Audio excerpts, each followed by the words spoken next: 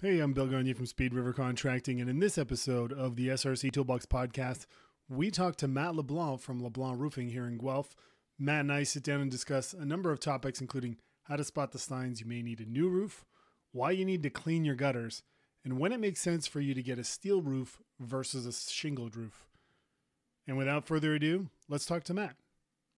So what I wanted to do with all this was kind of get a beginner's guide to roofs. Yep. Given that you're going to be doing my mom's roof, Yep. we could maybe talk about or use that as an example, because I find there's a lot of information out there, but there isn't one place to get it and there isn't a place to take it in. And even as a contractor, Yep. I know a lot about houses, Yep. but the specifics of when you need a new roof, what are the maintenance keys to roofs, how much does it cost, how long does it take, just the real nuts and bolts. Yep. In a one place that's easy to find isn't really easy to get to. Yep. So why don't we get started with what are the signs that I need a new roof? Okay. So generally speaking, there's the easy ones where you have a windstorm or something comes along and, you find shingles in your yard. So obviously there's something has gone wrong. Either your roof's old or some installation issues, but you're going to see bits and pieces of shingles either in your yard. You'll have a lot of granules and that kind of stuff in your eaves troughs. So you'll notice them in your downspouts that you've got, little granules, kind of like small gravel, the same color as your roof and near your downspout or in your eaves troughs. And then how far along, because I know there's other ones that you think about, the curling of the shingles. The one that really interested me, I mean, that's an obvious one. Once you see the shingles curl, it doesn't look like a roof should. Yeah. So that's probably your first telltale sign. The next one was finding moss on your roof. Yeah. So algae, the older shingles tend to have that issue where it used to be one color and it looked fairly consistent across it. And then you'll get streaks. So if you have a lighter colored roof, you'll have a darker streak down in a couple of different spaces and it just kind of looks dirty. So that would be like an algae buildup, a minor algae buildup. So people that live in and amongst trees, kind of like you're buried in a forest kind of idea, you tend to have a lot more algae buildup because of the trees and the leaves and stuff that can fall on the roof. The newer shingles now have something that's supposed to help keep the algae from growing and from staying. So that kind of staining or discoloration shouldn't be as apparent as it was, from shingles 15 years ago. And what's the danger with the algae buildup? What's the risk for your roof with the algae? Just deteriorating the shingle faster than it should. We rely on the sun to dry the roof off and to keep it from staying wet all the time. If you think about like Vancouver and British Columbia there, they have a lot of rain, you get a lot of algae, you get a lot of buildup, and it just stays wet. It deteriorates your shingles really quickly, then it can get into your substrate, start to rot out and deteriorate your plywood and your trusses and so on and so forth. Are there less common signs that you need a new roof that we run into? Because I know in Canada and Guelph in particular, it's not like, say, British Columbia. Are there things specific to our area or just random things that people don't know about that they should be looking out for? Well, like I said before, any kind of shingle debris that you're finding, obviously that's an easy sign. If you're having, an odd leak here or there, sometimes, you'll have a leak where if a roof was done 15 years ago and ice and water shield was less common.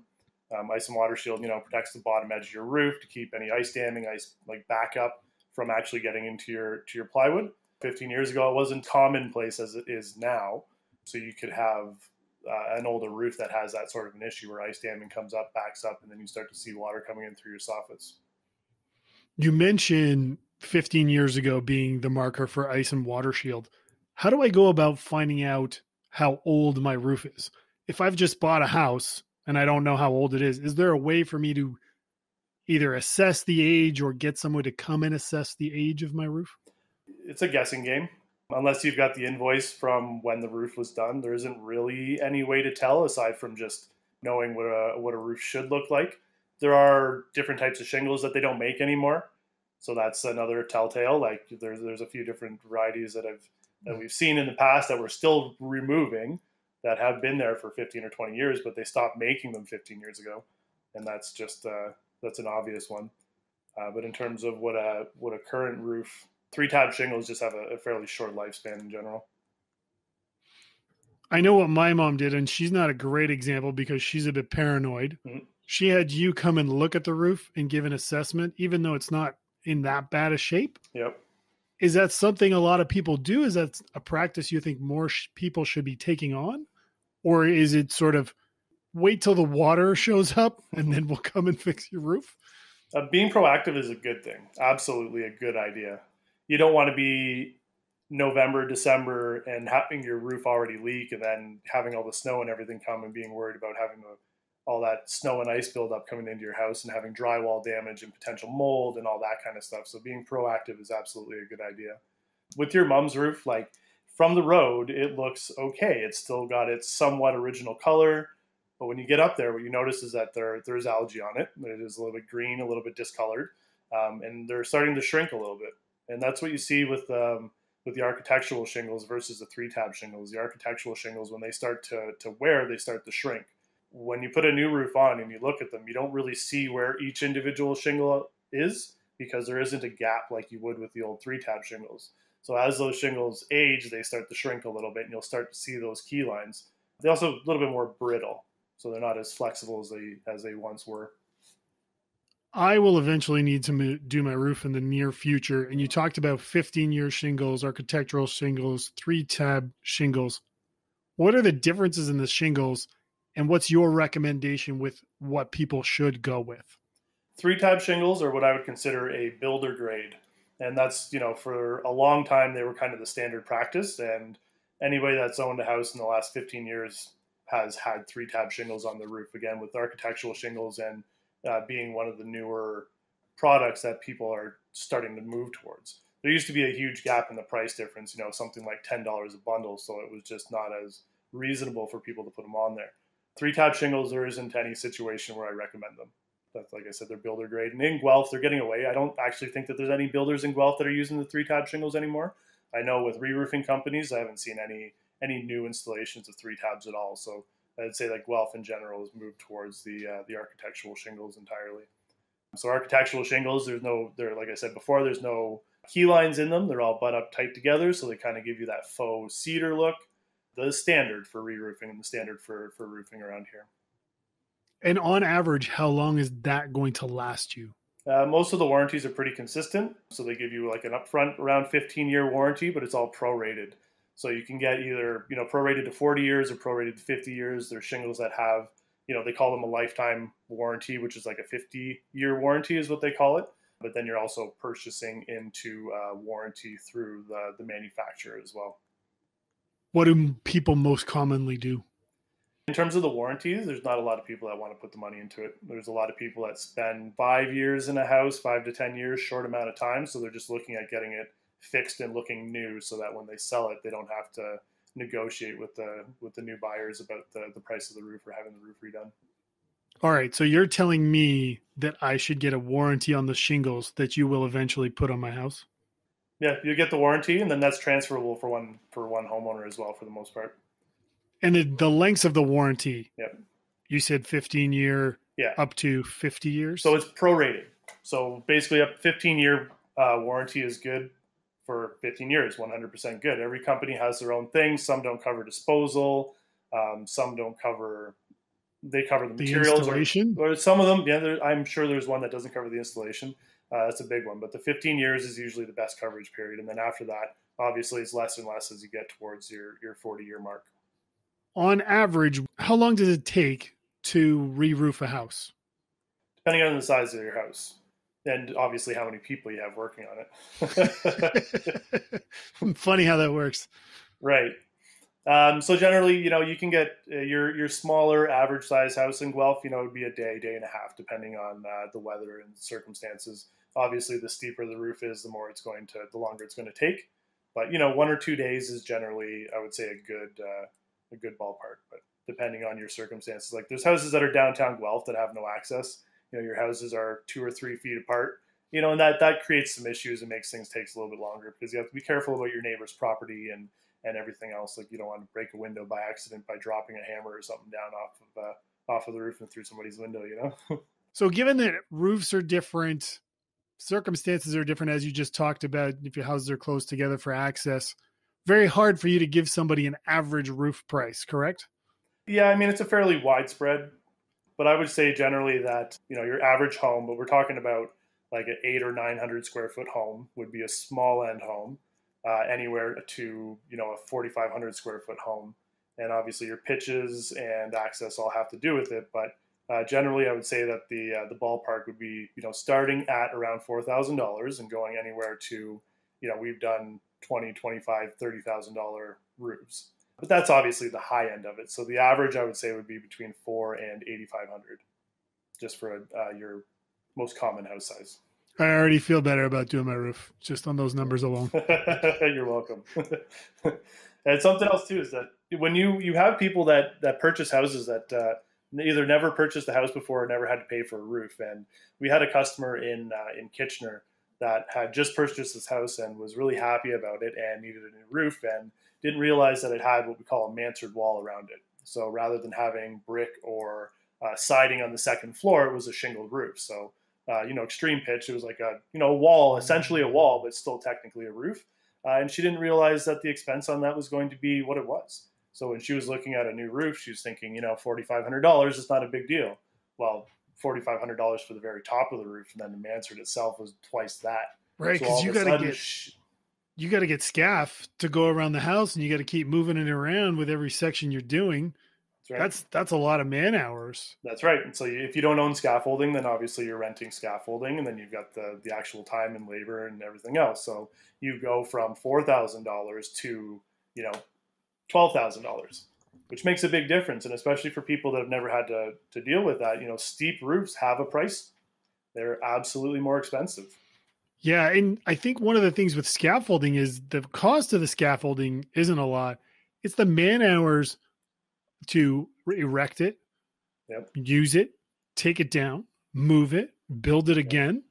That's a lot of lost time or buried time in that isn't actually shingling or doing the work up the ladder. Yep, it's all the prep work. When I talk to people for anything we're doing, I say the minute you're going up a ladder, you're doubling the time. At minimum, you're going up double. So keep that in mind when we're quoting this in the difference and say what a regular cost is versus the cost that we're doing. We find with drywall, once people get past an 8-foot ceiling and they see the sticker price on the board and tape, they're like, what?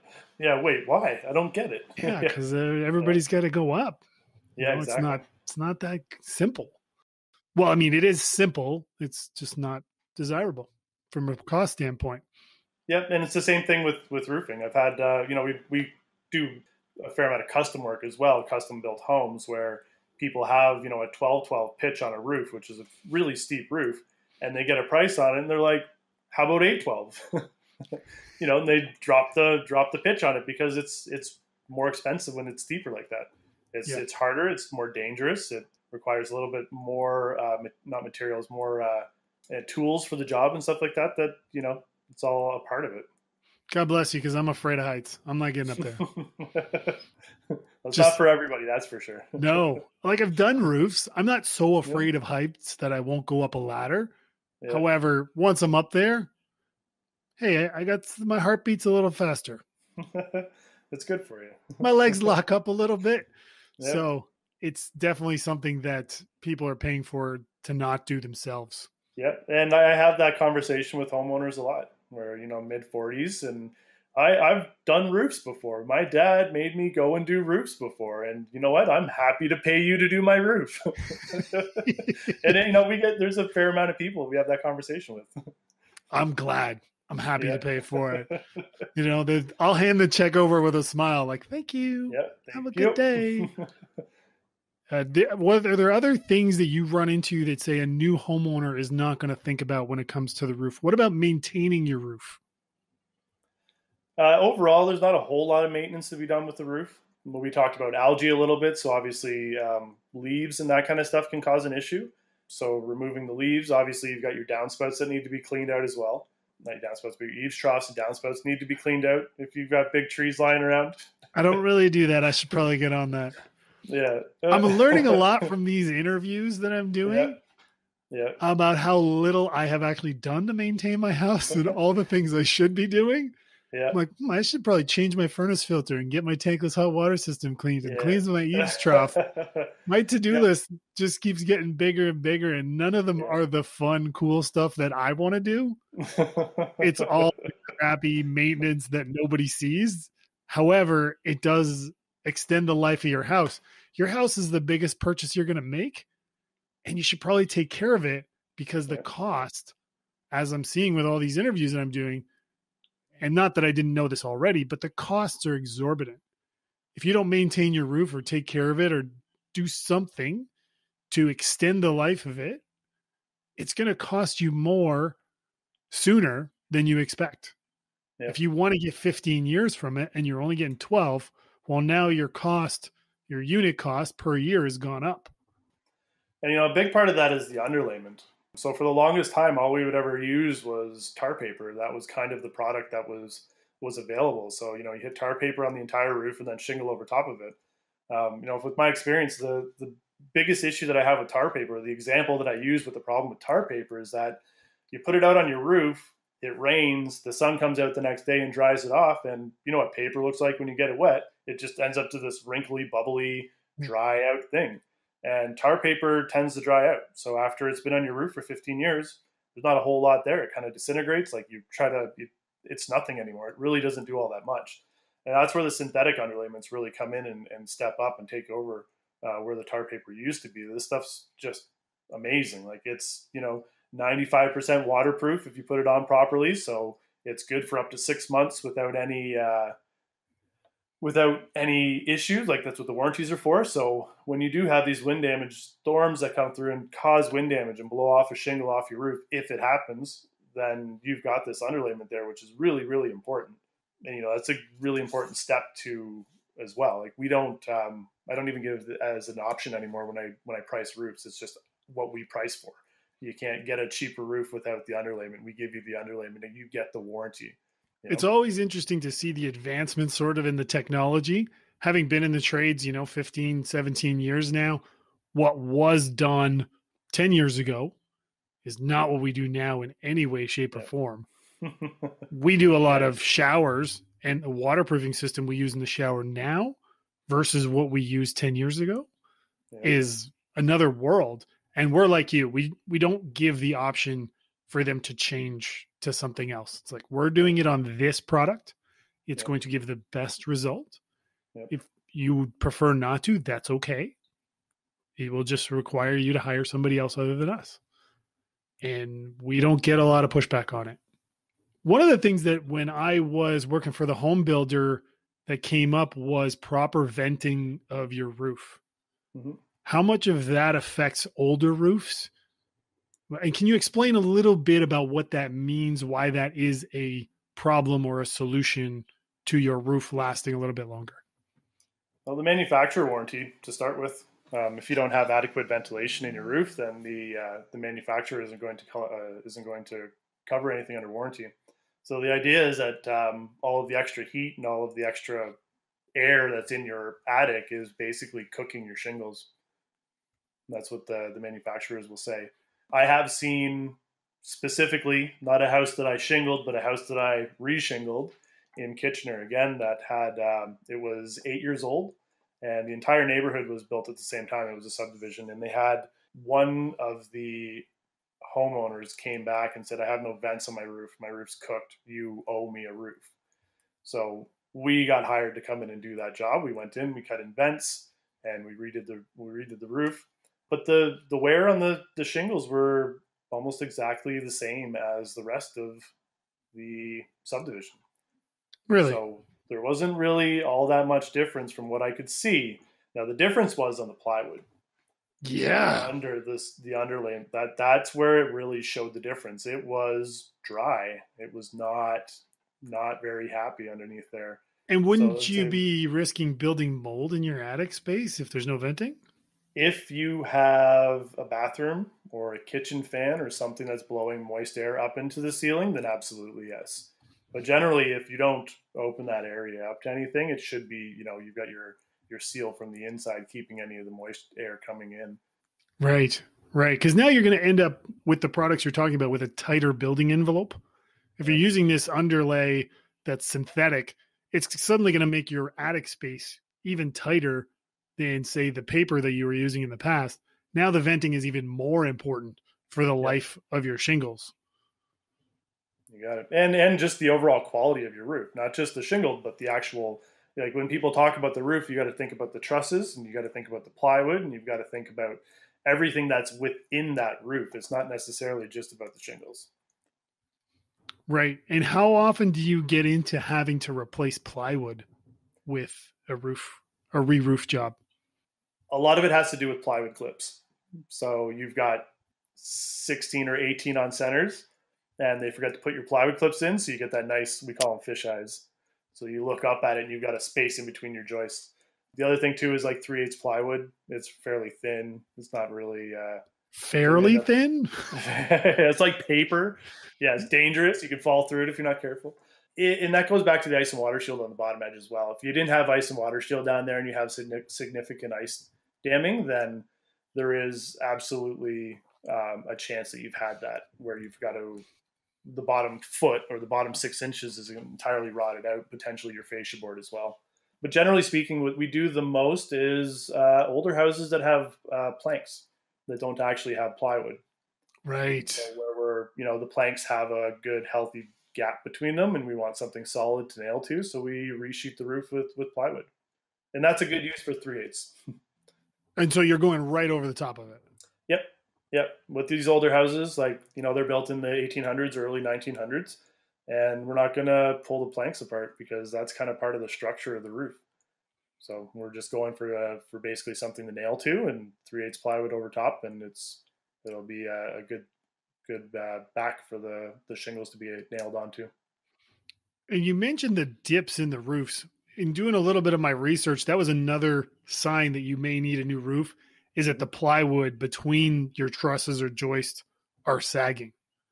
Now that could be the age too. So because 3/8 plywood is kind of it is a very thin sheathing to use, and when you have your joist spaced so far apart, you'd figure after 40 or 50 years that it's just gotten weak. So basically, when it comes around to probably your third or fourth re-roof with 3/8 plywood, then you'll be looking at having to replace more plywood than you had before. And is there an era where that 3/8 was used more often? Are there eras of roofs that you say this is going to be a problem? Like I find with houses built in the 80s, that was a period where they were tinkering with the building code. So you're running into undersized floor joists, things that squeak, houses that in some occasions had 19.2 inches on center studs, very weird things. Whereas if you're in the later 90s, the building code has started to standardize and you're starting to see better construction practices. Or is there an era like that for roofs? I think that they started using plywood somewhere in the 60s, and I'm pretty sure that they started off with 3/8 plywood. So the house that we're in now was built in 74, I think, and it's plywood. And it's been 3/8. 3/8 is your building code, and I think that it still is. Really? A lot of people, I think so, yeah, with 16-inch on center or 18-inch on center, and with plywood clips, obviously. And I don't see anything thicker than that aside from OSB. OSB they use 7/16. I think so, yeah. Yeah, 7/16 OSB, and that's kind of what's more common than plywood was. Obviously, OSB was much cheaper than plywood was for a little while. It's kind of getting pretty close. Not anymore. Yeah. We were literally talking about this today, that at the local supplier at Rona, they told us that a 7/16 sheet of plywood is going to $50. I need to change my estimate. I just threw my hands in the air. I was like, well, here we go. What are you going to do? Yep. Is there anything that I have missed in our conversation? I think you had a pretty good base. One thing that I find fairly important is that, we've had people where, ice damming and stuff like that, where they've gone up there and tried to deal with it themselves. And, just always ask, just if you have any questions, just call a roofer. I don't know about the other companies in town, but I don't charge if you call me and ask questions. You can send me emails. I'll happily answer emails. And if there's something that's leaking in your house, I'll gladly come out. Now, I don't charge unless I find something to fix. If I actually fix something, for the most part, I just go and assess the situation. It's a free estimate, right? Right. But if you have any questions, if you need something done, feel free to call and find a roofer to come out and take a look at it for you. Don't try and investigate this stuff alone, because ice damming, especially, people get up there with the hammer and just start smashing stuff, and you can damage your shingles. You can put a hole in your valley. Like, when it's cold and there's that much ice, is the worst time to be doing any kind of roofing repairs. So do yourself a favor and just ask the professionals, ask for help. I'm laughing because only now, having been in the trades this long, Yep. I would have been that person. Yeah, I would have hit it. I would have thought I was solving the problem. I'm going to fix it myself. Now, having been in the trades a lot, when people tell me stuff they fix themselves, I just you should not have done that. That was a bad idea. Yep. I replumbed my kitchen myself. Yeah. Have you done plumbing before? No. Mm-hmm. Did you tell your home insurance company? No. Okay. Best of luck. I was listening to the interview you did with Keegan and about the water heater and the suicide the anode suicide, like the sacrificial anode sacrificial rod. That's the one. Yeah. He's like, you could do it yourself if you really wanted to. I'm like, oh, don't think so. I've never heard of it before. I'm probably going to get somebody else to do that one. Totally. Keegan's one of those guys he says it kind of in the vein of, you could do it yourself. Yeah. Yep. I'm not going to do that. Have you ever seen the T-shirt that says, it was $150 for me to do it, $250 for you to watch, $300 if you already started it? Yeah, I've heard those sayings before. Yeah. Yep. It's an unfortunate reality because renovations aren't cheap. Having a professional come out to do the work, to make it proper, oftentimes costs more than people think. And then you're in a scenario where, hey, I want to save some money. I'm going to try this myself. And one of the things I'm learning with some of this stuff is the idea that, can you afford to pay to do it twice? Yeah. I did one on furnaces with Adam Leroy from Highmark that's coming out this coming week. And he had some great stuff about how he describes your furnace as the lungs of your home. And you should probably take care of it. And I'd never heard anybody describe it like that. And I thought, wow, that was amazing. And I instantly said, I should probably change my furnace filter. Yeah, I actually did that last week too. It didn't have anything to do with that interview. Obviously, it's not out yet. No. Yeah, we just did the same thing last week. We're like, we did a renovation. Did we change the furnace filter? The answer was no. Dude, I probably hadn't changed it since Obama was president of the U.S. And I went out and I was like, I should get some furnace filters. Yeah. So yeah, there's a ton of stuff. And this is why I wanted to do it, because so many people are buying a house now. They can't get a home inspection because the housing market isn't allowing you to have conditions. Yep. So you're kind of entering into a situation a little bit blind and maybe not necessarily experienced in understanding how to maintain your house. Yep. Like I said before, it's the biggest purchase you're ever going to make. Having what's already there last as long as it can definitely is worth putting a little bit of effort into. Yep, effort I have not put into my own house. Yeah, I mean, that's part of being in the trades, right? Yep. You work on everybody else's, and unfortunately yours just has to wait. We're not going to look at pictures of other rooms in my house right now because I am a prime example of that. One last question I wanted to ask you, and it has to do with when somebody calls you to get their roof done. Yep. What do you walk them through in the initial parts of the process between that phone call and the time that you will actually start? I always start with asking if they have any issues, if there's any concerns as to why they're calling for an estimate. Because, like, people have different reasons. Obviously, you found a piece of shingle in your yard, or, they're starting to fade out a little bit. And some people just don't like the color. So we always ask about what's your initial reason for looking for a new roof. As after that, I go through the products that we use, the underlayment that we're going to use, and making sure they understand how important underlayment is, and talk about warranties if they're interested. And then we've always email estimates now that come along with information about, cleanup and that kind of stuff. Colors always seem to be a big issue. Really? Picking colors, yeah. I would have never thought that. They're pretty basic generic colors for roofs. Like you don't have a lot of, I mean, there's blue and red and green, which are hopefully being discontinued soon. But aside from that, like everything's pretty earth tone. Like they're all blacks are a little, they're not stark black. They're black or brown or gray or beige. Like they're all fairly earthy colors. Still, every house is a little bit different. It needs something that'll help it look good. So you go through the itemized quote and then they accept or decline, and then you schedule it in. Before you get started, do you talk to them again? Yes. Now we try to keep in contact because, part of what has made us successful is being, we keep in contact. We like people to feel like we're interested, that we care about the roof, and that we're there for them. So we always encourage phone calls. We always encourage emails. Like if you have any questions, any concerns prior to or after, like just give us all the questions you have. We'll answer all the questions, even if it's not, might not be all that important, but it's still, it's something on your mind. Ask, just shoot us an email. We'll answer. We do similar because your schedule is always kind of moving. Yeah. And you, especially because you have weather conditions, that kind of stuff that can change your schedule. So it's always important, I think, from our field. And one of the things that I find is lacking from what the clients tell us is that communication piece. Yeah. Well, and we pride ourselves on it for sure.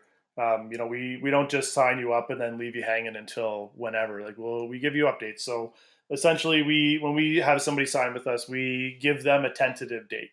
Now we let them know it could be a week early, it could be a week late, but your date is, let's say, April 5th. So April, we come up to 2 days before because we order the materials a couple of days beforehand on the 3rd. And if we're not going to be there on the 5th, on the 3rd, you'll know. We'll let you know that, something's, we've weather 3 days of rain, job took longer than it had to take, whatever the reasons might be. We give you the reason, let you know when our next tentative start date is. And then we, a couple of days before that, we reach out again when we're starting to order materials and bins and stuff. Okay. My last question. Yep. Shingled roof, metal roof. Yep. Where are you in this? Obviously, as somebody who does shingled roofs, yep, you know more about that. Maybe you're a little biased towards that, but I'm sure you get questions about the difference. What do you tell people? Well, the big difference for me, obviously, is the cost. There are some houses that you have that are a family house, something that, when you die, you're going to give to your kids. And if that's one of the scenarios, then that's probably going to be more and more normal. It very well could be, absolutely. But that's where I give that scenario of, or a heritage house, a house with very little access, stuff like that, where that's a great example for a metal roof, just because it's going to cost a fortune to get anybody in there to do the work. And if you're going to do the work, you might as well do something that, is supposed to be guaranteed for life. Now, part of that is that even metal roofs have to have maintenance. Like nothing is guaranteed 100 years guaranteed without having some sort of maintenance to it. A lot of the systems use exposed fasteners, and the exposed fasteners have rubber on them, and that rubber wears out in, 10, 15, 20 years, something in that. Yeah, and eventually you're going to get water penetration because the gasket's gone and your roof is seeing snow and ice and water on a regular basis. Exactly. So, you're going to have those types of things that have to get done as well. And a lot of the times they're just installed over top of your old roof. So your old shingles and stuff. That's probably the most frequent installation that I see is you drive by and they're strapping the roof and they're putting the metal right over top. Yep. I don't know enough about that to critique it.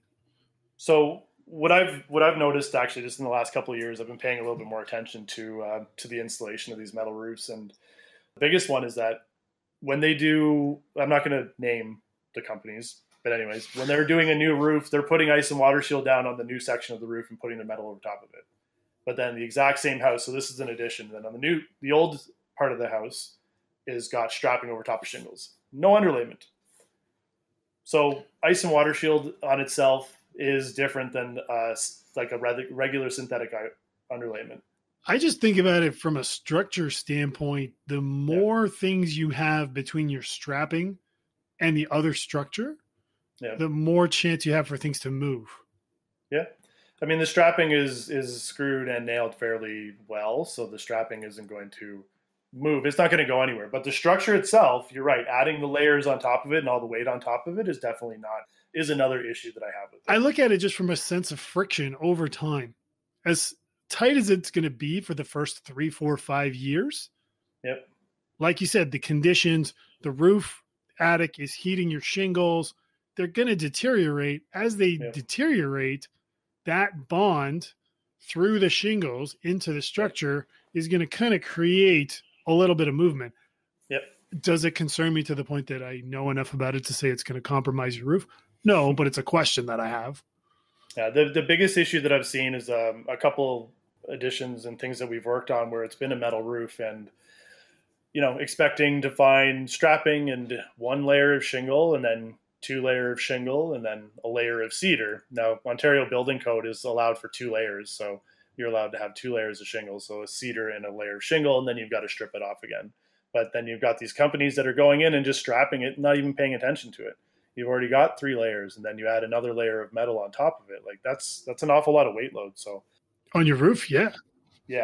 So my biggest issue with the metal roofs is just that they're being installed over top of shingles. Like, it should always be stripped off. You should never go over top of it. There's no reason to go over top of it. The labor's out there, the work's out there. The people that are willing to pay you to put the metal roof on there are willing to pay you to strip the old roof off. Right. The other thing too is that I got an example across the street from us here that's got a metal roof. I think it's been there for about 15, 16 years, and it is not the same color that it was. It's got a real white, hazy color over top of it now. Can you paint a metal roof? I would assume so. You can paint anything. Whether or not it looks good in 5 years is another question. Maybe we need a side business here, Matt. Painting metal roofs. Painting metal roofs. We'll just get like a spray bomb. Like, the firefighters with the helicopters, they scoop up the water and just drop it over top of the fire. Just do that. Yeah, that'll work out great. Everything. I don't think that everybody has a warranty. So I was just looking at one of the Ideal Roofing. They sell metal roofing products, and their warranty is a 40-year limited warranty. Now, there's a lot of stuff that they don't cover in that warranty, but they do cover for some types of paint fading. So they do account for it, but I've never actually heard of the scale. There's a scale that they were talking about. They're allowed a certain amount of discoloration before they consider it an issue. I mean, kind of halfway on the warranty thing. Like, I think everything should have a warranty. Yeah. However, as I've gotten in this business longer and longer and been around longer and longer, you start to understand that sometimes those warranties are worded in a way that protect the company from ever having to exercise the warranty. Yep. So you're kind of going, what was the point of the warranty that I'm paying extra for when it's protecting you from me and not me from the conditions outside? Well, that's where a relationship with the manufacturer comes into play. That's part of the reason why we use the company that we do. We've got a good relationship with the sales team, and we've had to deal with a couple of warranty claims that were extremely well dealt with and quick and prompt, and the homeowner was happy and we're happy and the company's happy, and it was good. So it really comes down to that. There are some companies that boast all these warranties and everything, but when it comes down to it, if you get into the nitty-gritty, into the fine print of it, there's very few things that you're actually going to be covered for. Okay, Matt, I really appreciate your time. You're welcome. Thank you very much. Thanks to Matt for taking the time to chat with us. Once again, I've learned something, that my success as a contractor is not connected to my failure as a homeowner. So I need to go out and clean my gutters ASAP. I hope something in my conversation with Matt helps you understand your roof a bit better. And if so, please give us a like and a follow. If you're interested in more topics, check out our library of content on YouTube, iTunes, or wherever you take in your podcast. Take care, and thanks for listening.